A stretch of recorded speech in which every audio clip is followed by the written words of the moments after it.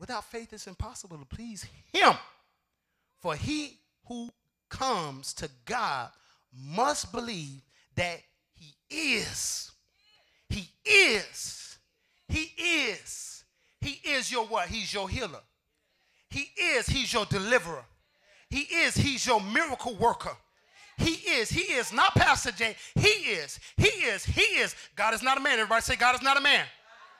So whatever he is to you, he says, I am that I am. Whatever you need me to be. What do you want God to be in this season? Oh, y'all looking at me funny and still around here sucking on lollipops and don't have a clue. And the Bible says, and that he is a rewarder. Do you have a reward?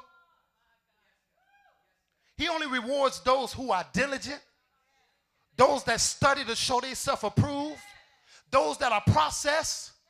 If you ain't been through nothing, how you going to be rewarded for something? They don't give everybody a Purple Heart in the military. Come on, somebody. Unless you're a warrior, unless you've been on the front line, unless you overcome death and face death and conquer death, they ain't giving you no Purple Heart.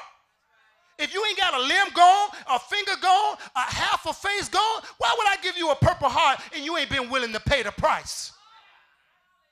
And the church want rewards but don't want to pay the price. Tell me what you've given up to pay the price to be rewarded for being blessed. You listen, your healing depends on your reward. Your reward depends on your sacrifice. So what are you sacrificing now when your health is good so that you can receive your reward of divine healing? I'm trying to figure it out. And the problem is the church been playing mamsy-pamsy. That's what Apostle Kim Malone like to say. Mamsy-pamsy. We play mamsy-pamsy with you, and you never get your fullness of the blessing of God. You get part of the blessing. So you get healed for 30 days, and you back sick again. And healing is supposed to be to eternity. I'm going to give you 2 lifestyles you can choose to practice. I'm going to give you 2 lifestyles you can choose to practice. Number 1, you can live by sight. 2 Corinthians 5:7 says, for we walk by faith. We know the word, but when you going to live it? And see, a lot of us choose to live by sight. What does it look like? I don't know. Do you know that there's so many trillions of, in your eyesight, there are trillions of things that your mind can remember. And do you know it's only 10% of what you actually see in your eye that your mind remembers? Out of trillions of images in your mind that you see. Right now you're seeing trillions of images. And your brain can only retain 10% of it. So what happens to the other 90%? It goes into your spirit.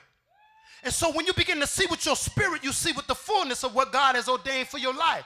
See, a lot of us only can receive from a 10% image, and that's why we only use 5% of our brain.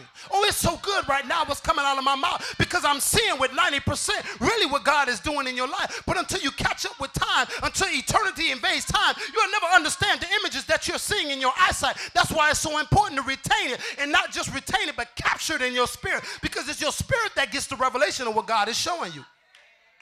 Because you can only see in part. Start a business, I don't have no money.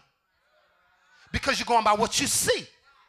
But if you capture it in your spirit, if you receive the vision, if you receive the business in your spirit, if you can receive the deliverance, if you can receive the healing, come on somebody, if you can receive it in your spirit, you'll see it in the fullness of time. The other lifestyle is to live by faith. What lifestyle are you living? Are you living by sight or are you living by faith? Are you living by sight? Are you living by faith? Are you living by sight? Or are you been living by faith? I'm preaching to millions of people right now. I see people out there in the audience that look like Hispanics. They look like Africans. They look like Asians. I'm just preaching not by sight. I'm living by faith. And the characteristic of faith says you're preaching to nations. People, the translator can't even catch up with me right now, what I'm saying, because it's flowing out of my mouth, because I'm not living by what I see.